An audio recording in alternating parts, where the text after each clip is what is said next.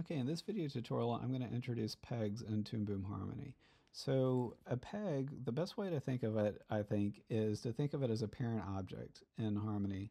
The reason that it's called a peg rather than something like a parent is it's named after this device, which is what we used to use to animate by hand with. And so you have these registration bars up here, and you have these pegs. And so you take your paper and place it on the pegs, and you would use it to kind of keep all your drawings in place, and you could even move your entire animation around using that.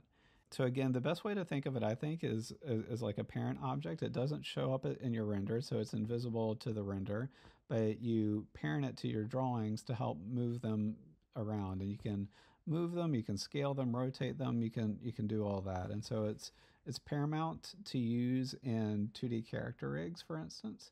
And when you're creating a 2D character rig, you're going to have many different drawing objects. And let me just turn these on right here. And you're not going to want to animate directly onto these. That's a mistake that you want to avoid. What you're instead going to do is you're going to create pegs or parents to each of these and then animate on those pegs.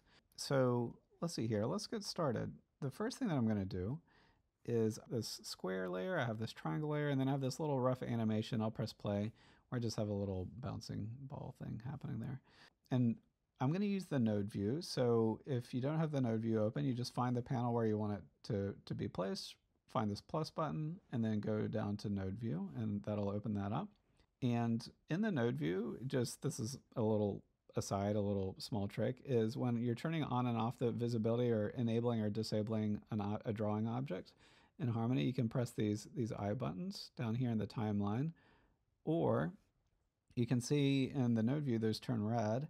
And so if you press, let's say I want to re-enable this animation, I'll press A as an apple. And then if I want to disable it, I can press D as in dog. So that's just a small trick that you can do. So before I show how to create a peg, first I want to just quickly remind everyone just how you can move around a drawing. And again, you're gonna, with a character rig, you're not gonna want to animate on your drawings. So you have the selection tool up here, and if I take the selection tool and I move it, you can see the triangle breaks apart. And so I usually think of the selection tool more of a tool to create the drawing, but when it comes time to animate, you're going to want to go down to this button down here, which is the transform tool that you'll want to use. For this first stage, I'm going to turn animate current frame off. And so the reason I'm going to do that is I just don't want animation keyframes to be generated as I demonstrate this part. So I'm going to do the transform tool, and you can see I move it around like that when I'm directly on the drawing. And if I want to move the pivot point directly on a drawing layer, is I click on this button, and you can still see the pivot point right there, and I can move it to that location. And so now when I do the transform, I can rotate by hovering my cursor out on the outer edge, and I can move it around that way. And so the reason that I bring that up is when you're trying to move the pivot point on a peg, it's going to be totally different. So when we create a peg in just a moment, we're not going to change the anchor point there. We're going to change the anchor point with the special transform button up here. This button works as a rotate tool, but it also works as an anchor point changing tool. So I'm going to turn that off. And so now I'm going to bring up my animation right here. You can see its anchor point is currently over there, but I'm going to create a peg. And so that's not going to matter. The peg and the drawing's anchor point are, totally disassociated from one another as far as I'm concerned. Let me show you how to create a peg. There are several ways you can do it. You can, in the timeline, I could hold down plus and go down to peg and then create a peg that way. This is giving me an error. So if you get that error message, you can go up to Windows, Toolbar, Display, and Display All, and I should be able to do it now. So if I press plus and go to peg, there we go. You can create a peg directly in the timeline. And so in the timeline, when you create a peg, remember this is a parent of that animation object, I can collapse it. So it's almost like a group in a sense where you can kind of collapse it and hide it. It is normal that the peg will show up as an empty looking layer in the timeline. So don't worry about that. That's the way that's supposed to be. You'll also see that over here something changed in the node view. Oh yeah, but before I go into that, we can create a peg in the timeline by pressing this plus, going down to peg right there. There's also, see, this button right there where you can just create the peg directly in the timeline that way. So let me go over ways you can create the peg, and I don't need that, in the node view. So in the node view, I'll just go ahead and I'm going to click on this peg and I'll delete it. So I just press delete. So the first way you can create a peg is just select the drawing node or the drawing layer that you want to do. And then I'm on a Mac, so I'll press Command P. And if you're on a PC, just press Control and P, P as in peg. And that'll create a peg that's already linked to the drawing.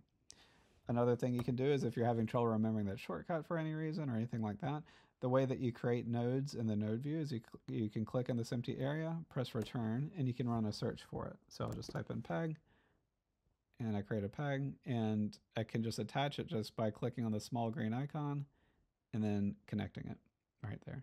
So I'll press delete on that again. So that's another way that you can create a peg.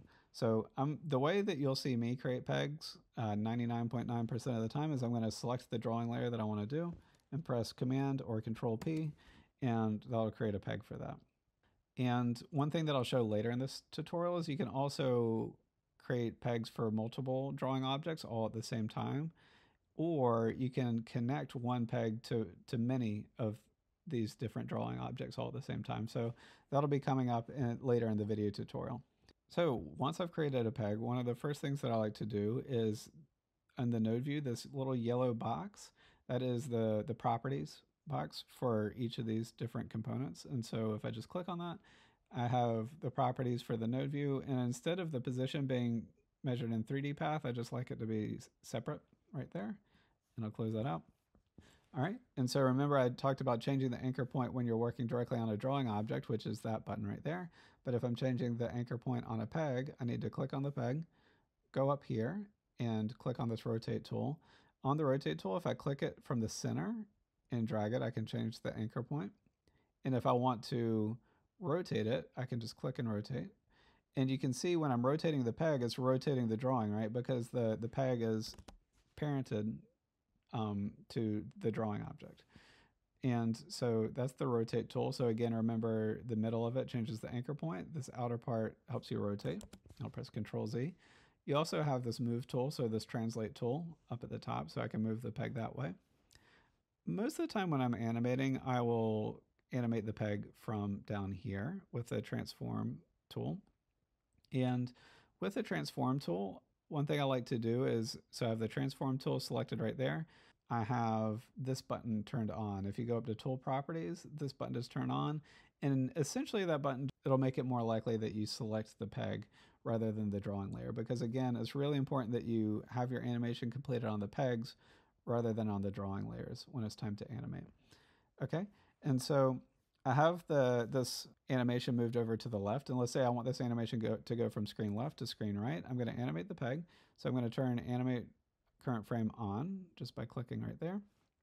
I'm going to click onto the peg, and I'm going to generate, and I'll create a video tutorial that will go much more in depth in animation, but to create my first keyframe, again, I'm on the peg layer. I'm going to click on this button to generate my first keyframe. And let's say that at the end of this animation, I want this to be on screen right. So remember, I'm in transform, and you want to hold your cursor so that you get that 4 arrow line, and you can click and drag it. And if you hold shift while you click and drag, that locks it to left and right, and I'll let go. And you can see that generated a second keyframe and interpolated between those two keyframes. And so now when I press play, my little bouncing ball will move from screen left to screen right. So that's one way to use a peg. So next up, what I want to do is I have these two other drawing layers, and I'll just click on those and I'll press A to re-enable them, or I could have just turned on the visibility of the eyes on the timeline. Also notice right here, I'm sorry to kind of go back, but notice that I can collapse that peg, and so it makes it so the drawing disappears. So collapsing these is a really nice way to make sure that when it comes time to animate, that you're animating on the pegs rather than the drawings. Okay, so what I want to show you is I can create multiple pegs at the same time. So if I select both of these just by dragging and selecting, you can also hold control, or I'm sorry, control on a PC, command on a Mac. I can select multiple of those at the same time. And if I press command P or control P, it'll create one peg that's controlling both of those drawings. Or if I press shift command P on a Mac or shift control P on a PC, it'll just create two pegs at the same time and save you just a little bit of time. And remember, I like to click on this yellow box and change that to separate in the properties. Okay, so one trick here is I have my square drawing, and you can see when I select using this transform tool, the drawing directly, it changes to this pinkish color. And when I select on the peg, it's this more reddish color. So just keep that in mind. If you see that kind of pinkish purplish color, that means that you've selected the drawing rather than the peg. So that's just one thing to kind of keep in mind there. What I'm going to do is a final thing to show is I'm going to show you how to animate each of these individually. So I have the square. Remember, I want to change the anchor point. The anchor point's up here on the peg. And so I'm going to click on this button to change the anchor point. If I click in the center of it, I can move the anchor point to right there. And I'll just let go. And on the triangle, I'll do the same thing. So I'm just looking for this rotate tool, and I'll just put it right in the center. Next up, I'm just going to create some animation directly on these pegs, and something I'll do is I'll just collapse the drawing layers to make it a little bit easier to kind of keep my timeline organized. And on the square, I'll just create an animation where it's just squishing up and down a little bit. So I'll click on the first, I'll move my playhead to the beginning, and on the first frame, I'll just generate a keyframe right there.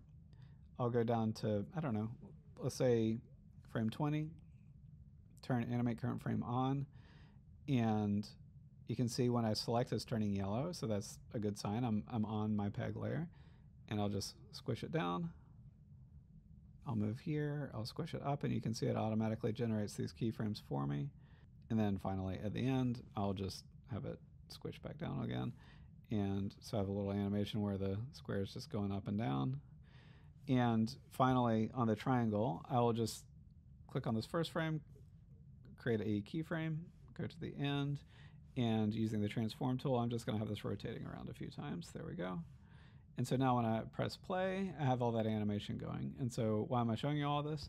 There's one last thing I want to show, which is, again, we can attach a peg to control multiple things at the same time. And so what I can do is I can select all these pegs, and I can just drag and select like that. You can either drag and select them all like that, or you can hold command like that on a Mac, control on a PC. And now, remember, I just want one peg to control them all right here. So that shortcut is Command P on a Mac, Control P on a PC, and that creates a peg, and it's already parented for me, just like that. And so on this peg, the anchor point's right there. That's fine for me right now. And I can go down to transform, and I'll go to the first frame, and I can control these. I can control these all at once. And if I hold shift, that'll kind of keep it in proportion for me. Remember, when you're moving a peg, you want your cursor to show up with those 4 arrows to move it around. So I have my first keyframe there. I'll move to frame 24, and let's say I want it to go up there. And let's say at the end, I want to go down here and get a little bigger for some reason. Okay, and so now when I press play, I'm moving everything all at once using pegs. And so this concept right here is pretty much the foundation to 2D character rigging. So when you're creating your 2D character rigs, you're going to want to work in pegs and animate with pegs. And you're going to want to, when it's time to animate, you really want to avoid having it directly on your drawing layers like this.